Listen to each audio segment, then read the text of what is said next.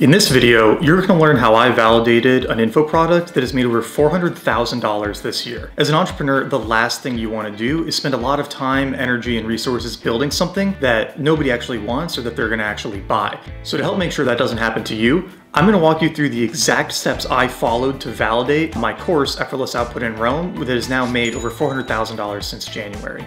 Better yet, the method I used was completely free and took under a month. By the way, if you're new here, my name's Nat. I'm the founder of Growth Machine and a writer and entrepreneur living in Austin, Texas. If you want to learn more about building passive income or starting side hustles, be sure to subscribe because I'm going to be doing a lot more videos on just that. All right, here are the 5 steps we're going to cover. 1, finding a good niche for your idea. 2, outlining the product. 3, pre-selling it to test it. 4, building in public. And then number 5, actually launching your new project. But first, let's talk about what is validation and why is it so important. Validation is how you know an idea is going to make money. It's really easy to assume that, oh, you have this incredible idea and if you just build it, the customers will show up, but that might not happen and you might waste a ton of time and energy in the process. What makes sense in your head might not always be what the customer wants. So finding some people who are willing to give you money and buy your product before it's even made is the surest way to make sure you're creating something that people will actually buy once it's done. So what is validation? Validation is money in the bank. If no one has paid for it, it doesn't count. It's not somebody saying they're gonna pay for it, not somebody saying, you know, they'd really love to try it when it comes out. It's not them joining your email list. It is cash in the bank. If they haven't paid for it, it's not really validated. Tesla's Model 3 launch is a great example of this because they built a prototype, they demoed it, and then they pre-sold 400,000 cars before they'd even built the factory to make them yet. And that was how they knew how many they need to make, how much capacity they had to prepare for, and it perfectly set them up for success with that product line. But don't worry, you don't even need a prototype to validate an idea. We're gonna make it much simpler than that. So let's jump into step 1, which is finding a niche to target and to build a product for. Before you even think of a product, you need to find a problem that people are invested in getting help solving. Because if you don't have a good problem for your product to target, it's gonna be much harder to sell it. A good counterexample here is the failed YC startup Juicero. They built a $400 machine to help you squeeze juice out of vacuum sealed plastic bags of juice that they sent you, and they raised $120 million to build this business. Turned out nobody wanted to pay $400 for a box that can squeeze plastic bags, and they ended up going bankrupt. For a super simple example of doing a better job than Juicero did, in my last video I went over 9 really great tools for helping you sleep. But the reason I made that video was that I sent out a short Twitter thread of a bunch of those products and why I liked them, and that Twitter thread did extremely well. So because I saw that do super well, I knew there might be interest in doing a video, which takes 10 times longer than a Twitter thread, but I had validated it by seeing it do well on Twitter already. So how do you figure out if the niche you're thinking of targeting is a good niche to build a product in? One really easy way to do this is to write an article about the problem you're trying to solve. For me, I got really interested in Roam, and I knew a lot of other people were interested, but they didn't know how to get started using it. So I wrote an article on everything I loved about it. I posted it on Twitter and shared it with some of the people at Roam, and from there it really took on a life of its own, ending up on the front page of Hacker News, driving over 28,000 people to my site in the first 2 weeks since I published it. That was enough of a signal to me that people were really interested in learning how to use Roam, but they weren't finding good material on how to do it. And that gave me the initial sign I needed that there might be a good opportunity here to build a product. At that point, I moved on to step 2, which is outlining what the initial product could look like. Now, creating a detailed outline of your product before you build it is going to help you with a few things. 1, it's going to make sure that you don't overbuild. The last thing you want to do is make something way too complex that takes you years and years to build. The outline helps you keep it to the simplest core feature that is going to let you start to validate whether or not this is a good product or not.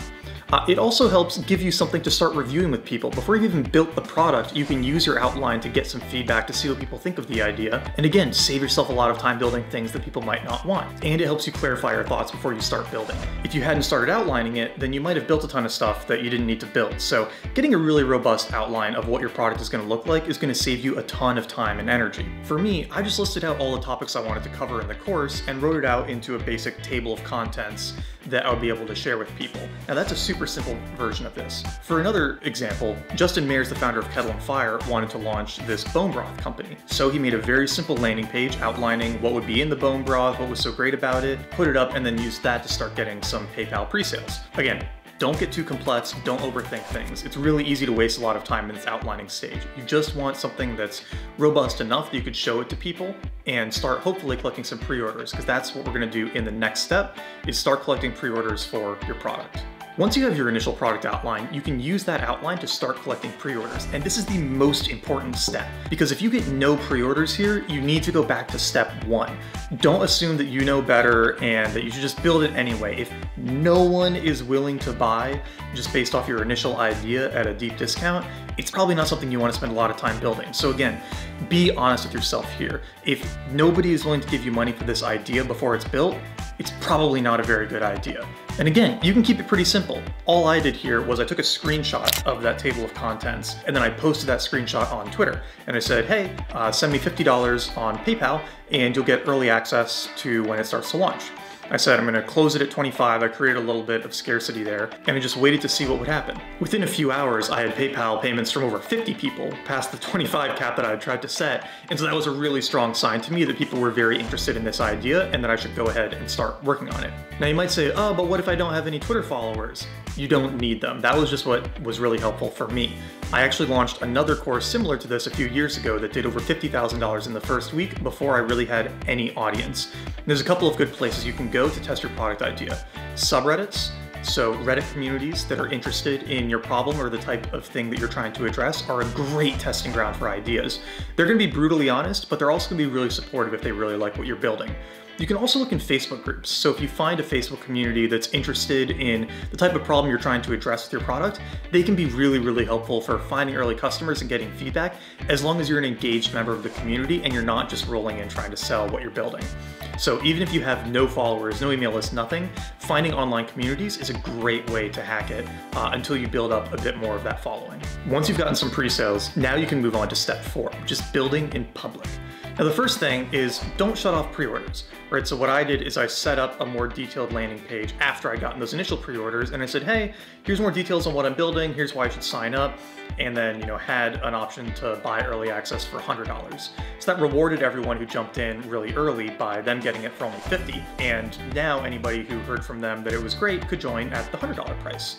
And this made sure that as I was continuing to build the product with those early customers, there were ways for anybody else who they referred to join in as well. Now, building your product along with all of your pre-sale customers is really fun because they're going to be very invested in all the progress you're making. They're going to want to share feedback along the way, and it makes it a less lonely experience. It makes it a lot more fun to be building a product with people who are really, really interested in it and who really want to give you a lot of feedback. So what I did is I put all the early customers in an online forum, and then as I was releasing parts of the course, I shared it with them to get their feedback so I could improve in the future videos. This was a really simple way to get a lot of feedback and testimonials, as well as to create some accountability for me to actually get it done and get it out on time versus procrastinating and dilly-dallying on it. Pre-sales are a great way to kind of light a fire under your ass to continue to push out the product and get it done on time. And once you've finished building out everything in that initial table of contents and that initial outline you made, now it's time to fully launch your product.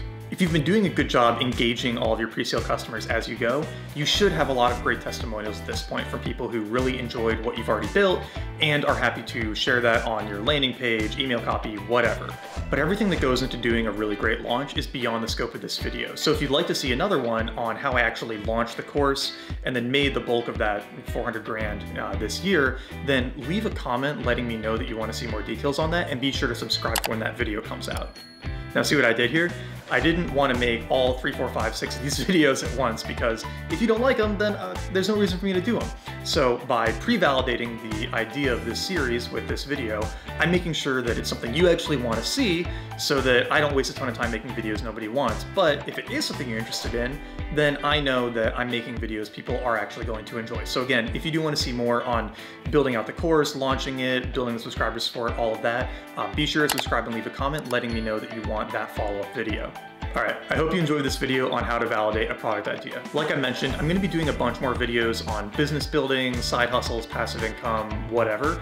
And so if you're interested in all of that, be sure to subscribe and leave a comment on which part of the process you'd like to learn about most. Also, if you're trying to learn more about entrepreneurship, picking the right books to read is really important. So be sure to check out my other recent video on why you shouldn't try to read 100 books per year and how to focus on what books to read instead. I hope you enjoyed this, and I'll see you in the next video.